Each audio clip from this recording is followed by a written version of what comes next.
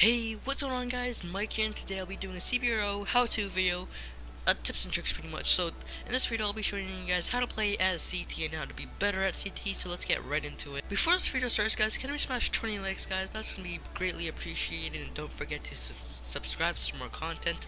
Comment down below any more tips and tricks you guys want me to do and I'll be sure to do them. So let's get into it. Alright, so I'm playing on CT guys, of course, on Dust 2 using my M4A1, and in this match I actually came back from a 0-0 lead because this is just insane guys. So I helped this team. I just joined too and I helped this team out, so I just got an ace. It was pretty easy at first. It wasn't, well, at the end it was kind of hard, but pretty much guys, what you guys want to do at CT is pretty much you want to not play aggressive. Playing aggressive will like make you lose guys, unless you're like with a 3-man squad, then go ahead and push, but like do not push when you're solo or when you're holding a site. I was holding down B site and they all just tried pushing through mid and they just failed, and then that's how I got this ace. But another thing is guys, make sure you have your volume all the way up. If you guys start at the start of the video, make sure you guys, like, you don't have to turn it all the way up of course, but like make it so you can hear the footsteps if you're actually trying to win. But if you're just fooling around, doesn't matter what your volume is of course. But if you want to actually win guys, turn up for your volume. I see lots of people say I don't need volume for CBRO, all I hear is gunshots. Trust me guys, you're gonna hear your footsteps, you're gonna hear everything, you're gonna look at where they are guys. So it's pretty easy. It's gonna be pretty easy for you if you could hear them. And like for the last guy, he was like all the way long. I don't know what the hell he was doing, but yeah. So let's move on to another tip. Alright, so for this tip, it's actually being it's not being selfish at all guys. So what you guys want to do, if you see an AK on the ground and you have like an op or an M4, it sounds stupid at first if you guys don't really know like about the guns and stuff, but switch it, okay? I'm telling you, switch the guns, because I'm certain that one of your teammates will know how to use the AK pretty good. The AK is like a really good gun to use for headshots, and just like that I just killed someone easily. I missed like some of my shots, but that's still fine. But use that. Make sure you guys pick up the op. So if I'm on like T side, I'd pick up an M4A1 or M4A4, because some people could be good with the M4A1 and not the AK, but it could be the other way around. People could be bad with the M4A1 and actually be good with the AK. So it's good to pick up the other team's guns that you can't actually buy on your shop. Like, so that's why you drop your AK. I mean, you drop your op for like an AK, because if you're CT, of course. If you're T, that's kind of stupid, because like you just lose like 300. Not three. Ah, you just lose like $2,000 there. But let's move on to the next tip. Alright, so for CT guys, you want to make sure you're actually fast and like you're aware of what's happening. I get so triggered when I see someone standing still CT and like holding a corner that like it's pointless. If someone's planting the bomb, you hear it go off, you're the last one, and you just sit in a damn corner. Oh my god, you're gonna get your team so mad. I see this a lot guys. Make sure you're aware of what's happening. Look at the top. It'll tell you if the bomb's going, if it's planted. It'll tell you how much time you have left. And with the time, it actually brings me to another tip, and here it is. If you're losing a lot as CT, play for time. Oh my god, you guys need to play for time, okay?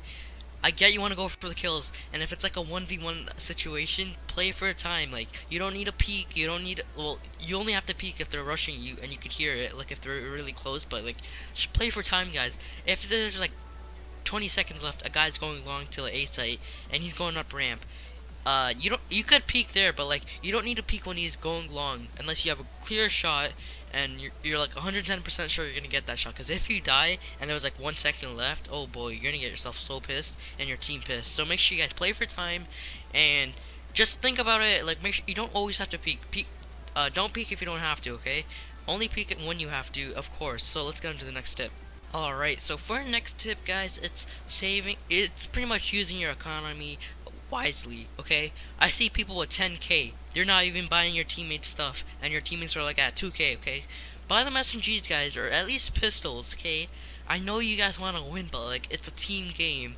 Well, I know this is CBRO and not CSGO, but like, I learned this from like CSGO, not to be selfish guys, and like make sure you guys share your money. I know it sounds like stupid saying, oh, why does he deserve my money? Well, if you want to win, you gotta give him a gun guys. Give him at least like a well, P90 is like kind of expensive, 2,000, but like buy him like an MP9 guys on CT. It'll do something good for your team. So that's another tip guys, using your economy wisely and making sure that you don't always max buy every single round.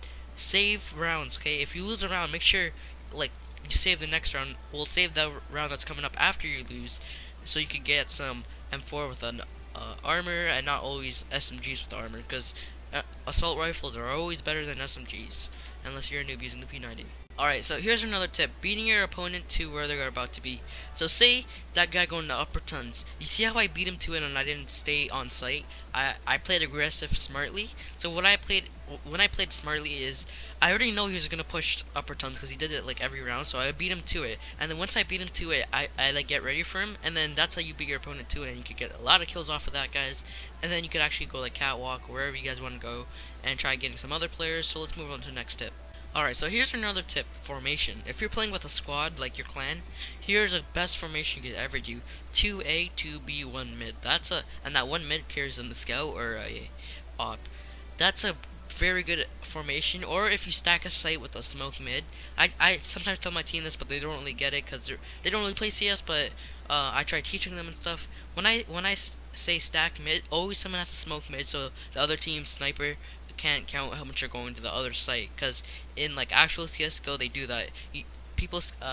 That's the same thing with the T tip pretty much. In the next video I'll do, make sure you guys count how many go to B site and things like that, or A site, whatever it is. So yeah, that's the tip, guys. Formation. Make sure you guys communicate with your team. So let's go to the last few tips. Just like what's shown, guys, we have the bomb. Once you have the bomb, protect that bomb. Do not go anywhere else but that bomb. That first kill I got was pretty trash with the pistol, I have to admit that, but aside from that, once you guys have the bomb, just make sure you guys hold your corners, check everywhere, and make sure there's no T people trying to come up and get the bomb and trying to plant it. So that's pretty much just playing for time, not trying to go hunt them. They're going to try to hunt you, that's why you try to defend it. So let's move on to the last tip. Alright, guys, so for the last tip, it's making sure while you're going on CT. CT is like for more of the skilled players. That's just my opinion, because if you're CT, you'll have to know how to be fast. Make sure you defuse the bomb fast, because when you're T side, it's more easier. Well, depending on some maps, because some maps could be T side, some maps could be CT side. But if you're trying to farm credits, I'd say you go to T side. But if you're trying to go for like stats, go for CT, because CT will trust me, you're gonna get. Well, it depends. Well, my opinion is, it depends what gun you're good with. If you're good with the AK, go T. If you're good with the M4, go CT. That's like actually my good opinion. I feel like that's more not biased at all. I feel like just go with the side that you're actually good with. I wouldn't say that's like a tip for CT. I'll say it's just a tip in general for you guys. So yeah, that's gonna wrap it up for this video. If you guys enjoyed it, remember leave a thumbs up and also to subscribe for some more content. And I'll see you guys later. Peace out.